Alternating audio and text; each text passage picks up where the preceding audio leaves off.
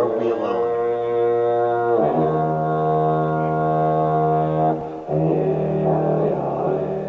Buckminster Fuller, 1969.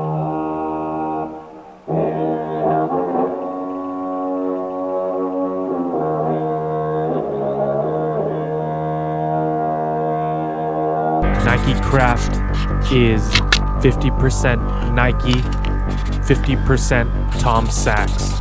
Tom Sachs is an American artist creating works that show the work. Authentic, man-made, transparent.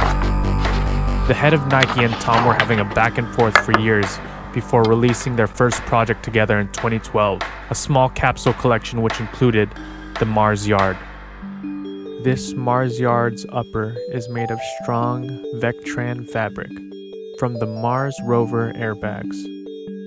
But this fabric was made for airbags, not footwear.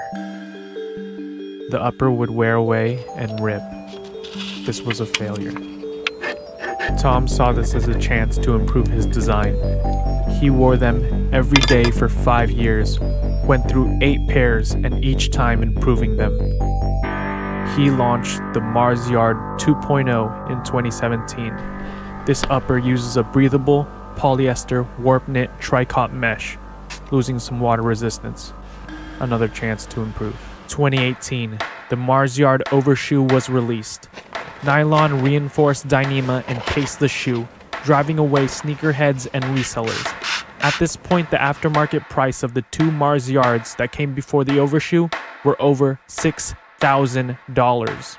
The Overshoe's aftermarket price stayed at retail. This was my chance. Authenticity. Tom talks about a Mondrian painting he obsessed over, Broadway Boogie Woogie. He didn't want to go to Wall Street, get a desk job, to get enough money to buy one, but he was willing to make one. A model, not of oil paint, but of tape, and with that it becomes authentic. Authentic to him because it represents his circumstances. He's not someone that would get those kinds of jobs just to afford a painting. And like him, I had an obsession with the shoe and what it stands for. This shoe was designed for the greatest minds of our time. I took the teachings of the Tom Sachs studio, watched every video.